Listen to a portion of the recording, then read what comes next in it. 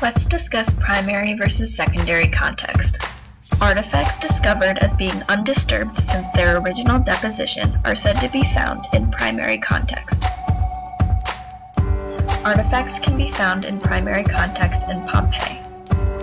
If the artifacts are recovered from the place they were originally used or made, they are said to be found in use-related primary context. Artifacts found outside of the place of original use or making are said to be found in transposed primary context. In secondary context, artifacts have been altered by transformational processes caused by human or natural activity. For example, sites might be damaged during wartime.